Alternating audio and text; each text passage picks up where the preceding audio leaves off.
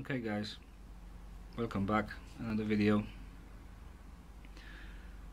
How to remove or compress the valve spring. This is actually not how you're supposed to do it, and not how to use that. This is because the spring compressor I had, it just broke. It's probably because it's made in that specific country, you know which one, and you can't actually find proper tools now. So this is the solution I did, just to remove the valve keepers. So if you can, don't use that, never use that, because it might probably bend or break. But if you have something similar, like a bar or something, I use actually a socket as well, and I actually compress two springs, not just one. I'm just showing how you can use your any tools, bits you have in your garage, like in your toolbox, some kind of old engine parts. This is how you can use it, but this is not how you should do it. Oh, you can actually use this if you have spare one. You can maybe buy one or few on the internet and have them spare in your toolbox if you're doing project like that, but never use it again on this engine. I'm using this just because to show you, and also this engine is just bad. It's bad, so I don't care about that part anymore. This car not gonna, well, that engine not gonna be running. So I just done that to show you creativity, how you can do it without having special tools, and it's actually quite fast. So bear with me, I'm gonna pull one valve out. Okay, so I just remove the tension from the spring. That's the spring, that's your valve, or the valve stem, and seal. These are very common in any car, any engine, because it's made of rubber. If the rubber gets old, that's the spot when the oil can get through and gets to a combustion and gets burned and creates smoke, usually on idle or high revving, and this is pretty common for oil consumption as well. So okay, I'm gonna just flip the cylinder head, and I'm gonna pull that valve out, and we're gonna do some more talking. Okay, cylinder head is upside down now, and that's the intake valve. It's pretty clean because it's intake valve. This is a valve seat. This is a bit of hard material. It's not aluminium. It's a hard ring which is pushed in. It's pressed in, and this is how the valve and the valve seat creating a sealed chamber. This is where your compression and of course your piston rings. These are the main factors to create pressure. So if one of these have a worn surface or bend or gap or something, there will be a simple leak, air leak, compression leak. So this is another thing to do. Check your flatness and check if the valves are sealing properly. If not, that's another job, grinding these two surfaces together. So same principle. You can't mix valves with different valves. Well, on this engine you can't mix intake with exhaust because they have a different size. However, you can't switch between. Yeah, that's the golden rule. So again, you can buy simple kit, valve lapping kit. You can do it yourself. It's just like piece of 2 suction cups on the stick and usually two polishing compounds, polishing grinding compounds. One is rougher, the other one is finer. So this is what you do. It's laborious, but you can do it at home, or you can pay somebody to do it. Usually machine shop, they're gonna do it for you.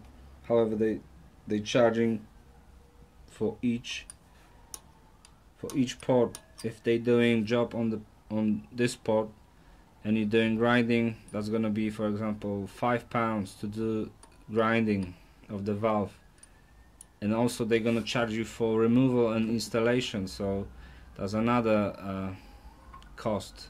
If you're doing valve guides, this thing inside, that's the valve guide.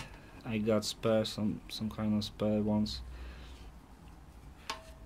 This is brass. Usually they're using brass. In newer engines they're using ceramics, I think.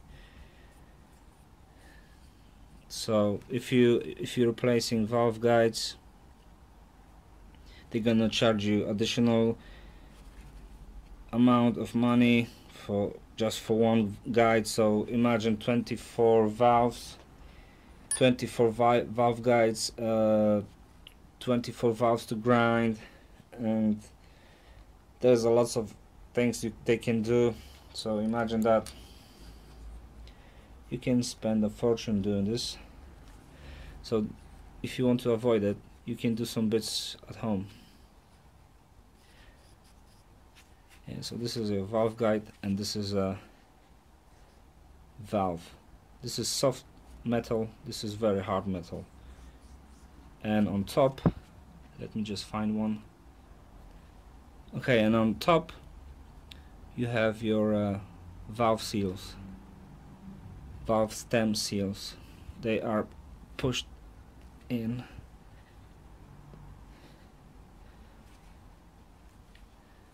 It's not perfect, however there's a special pair of pliers to do it.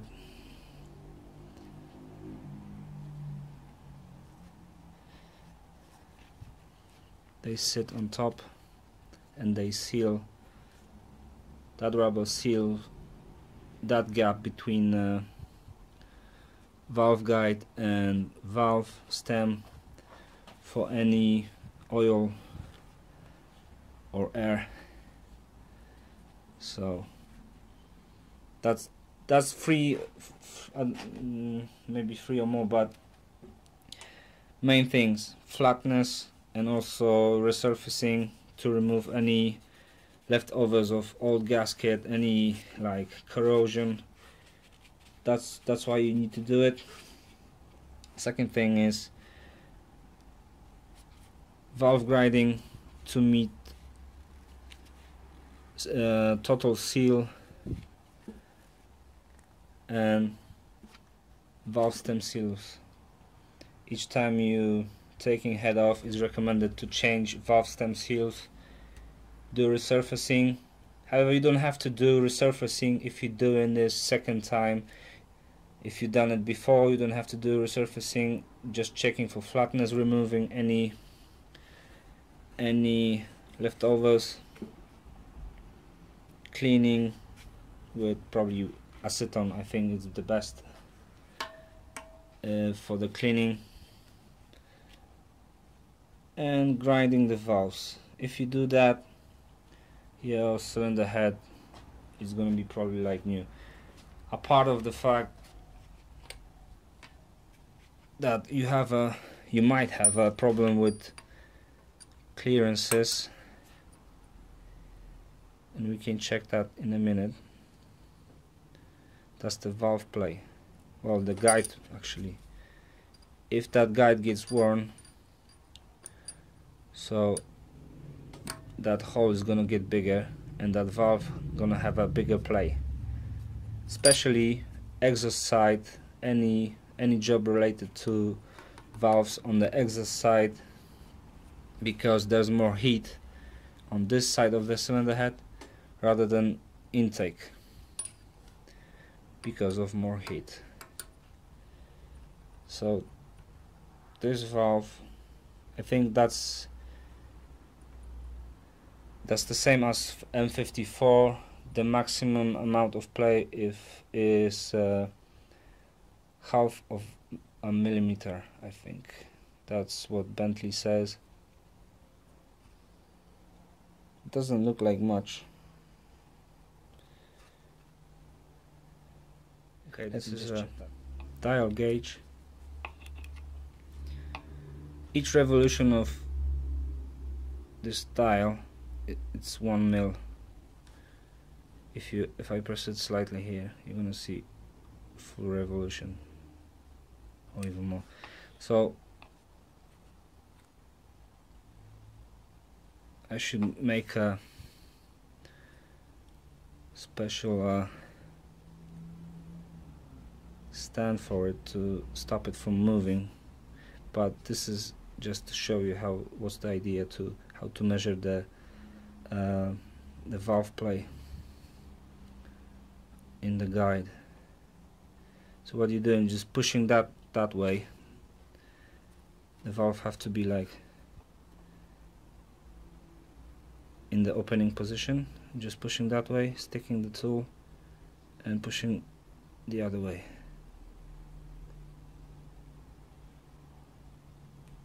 This looks like not that much. Didn't reach the full maximum wear, so it's not so bad.